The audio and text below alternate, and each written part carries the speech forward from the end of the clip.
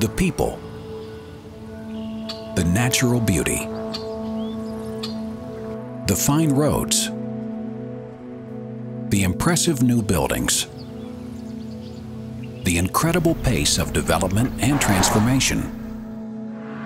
This is Equatorial Guinea. It's so much more than you ever imagined.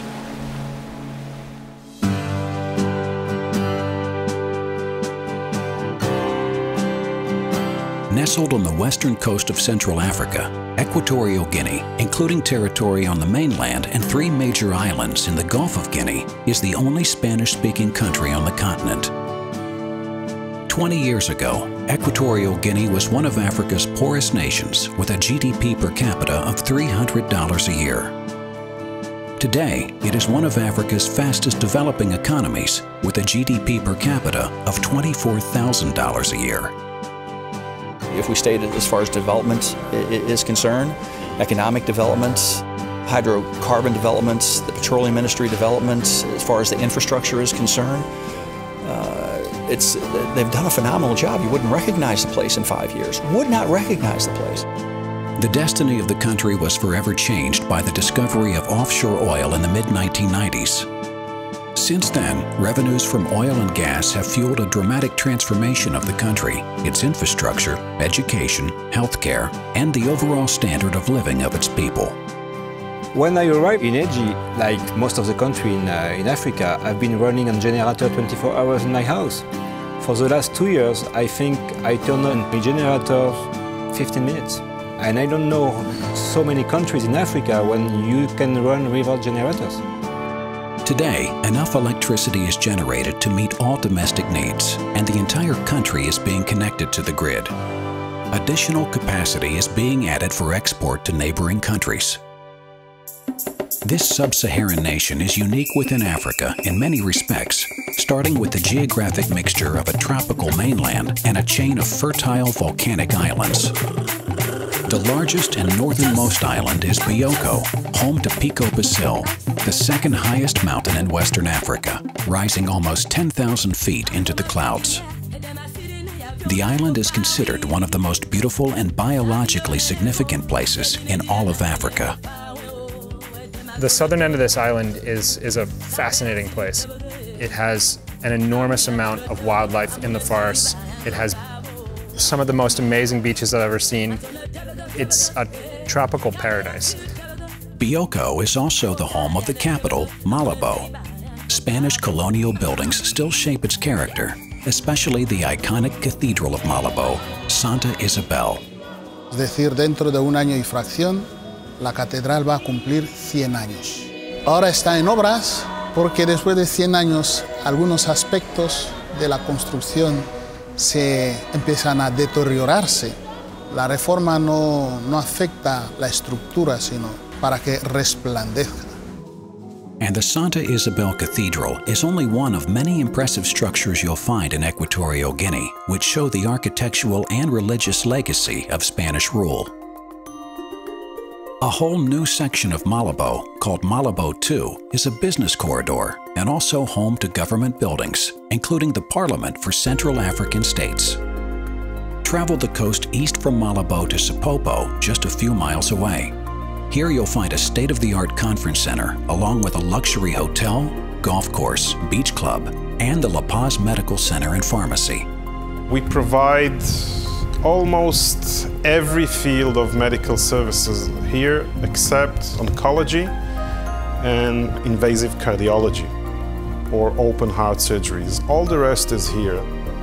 Since I'm here, we have never declined medical services from anybody who needed it but couldn't afford it.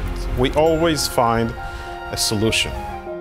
As with much of Africa, a major health issue is malaria transmission.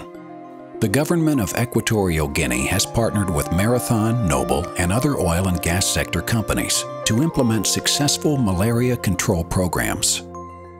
At the time when they started, the parasitemia rate for children between 2 and 14 was around 80%.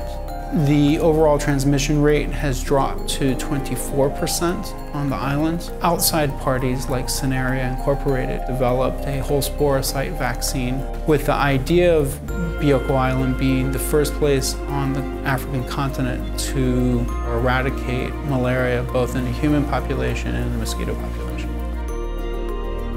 Other islands that belong to Equatorial Guinea include the Caribbean-like Corisco with its white sandy beaches, and Annobon, which is some 400 miles southwest of Bioko and features a large volcano with a lake in its crater. Like Bioko, the continental region is tropical with mountains, dense forests, rivers, and waterfalls. Several large areas are set aside for national parks, which are home to a host of diverse fauna and flora, including gorillas and forest elephants. The largest city on the mainland is Bata, which is also home to a major port and the seat of government for half of each year. Once an underdeveloped slice of equatorial Africa, the continental region is now crisscrossed with fine roads. A major highway runs the width of the country from Bata in the west to the eastern border with Gabon, facilitating travel and transportation of goods. But the most ambitious development program of all is the creation of a whole new capital city at Oyala, near the center of the continental region. Equatorial Guinea has the unique geographical position to be that hub for the Gulf of Guinea, where industries can establish, for example, in the Mbini, they can build industries and manufacturing plants here. Es que yo creo que a día de hoy, cuando un país presume de estabilidad política y sobre todo de una paz social, es lo que hace que con eso tienes muchos incentivos, porque primero el inversor que viene aquí va a encontrar que su rentabilidad siempre va para adelante, ¿no?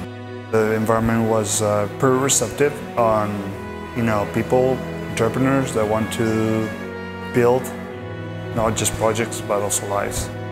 The many developments in the country are part of the ambitious Horizon 2020 plan, which emphasizes infrastructure, energy production, diversifying the economy, and human capacity building. Pushing the country down this path of rapid transformation is President Obiang, who is determined to realize the vision of a modern Equatorial Guinea. The leader has a broader vision whereby he wants to develop not only in terms of infrastructural development, but also he is developing the mind. This is the National University of Equatorial Guinea, where a new generation of young people is being trained to run a 21st century economy in Africa. 2 decades ago, there was not a single university in the country. Today, there are almost 20,000 university students, with 3 new campuses being built as part of a major expansion of higher education. Terminan, según el proyecto, en el año 2016. Ahí se contempla todo. Tienen laboratorios, tienen campos de experimentación, tienen bibliotecas nacionales, bibliotecas tal como están ahí. Va a satisfacer a las necesidades del espacio físico de nuestra universidad. Todos se ven obligados a venir aquí porque todavía se está creando escuelas profesionales. The government is on a mission to develop the educational skills of the people. The government has also built thousands of subsidized housing units to help middle-class families acquire homes of their own. A full 35% of the 2014 budget is going to social spending. The bigger advantage is to have government that is always willing to work with you. And I think that is something which I think defines Equatorial Guinea. It's amazing in the last 4 and 5 years what's developed in this country. The way the country has evolved, I've been here for 11 years, and the way it has evolved is just astonishing. Yo invitaría a todos los países que primero vengan a conocer este país porque se sorprendería mucho. Creo que es un país latino en el corazón de África y que vengan a invertir en nuestro país porque no cabe la mayor duda de que su inversión se verá rentabilizado por la estabilidad que hay en el país y sobre todo la paz social que reina. Centro sur litoral, huelen ya no bon.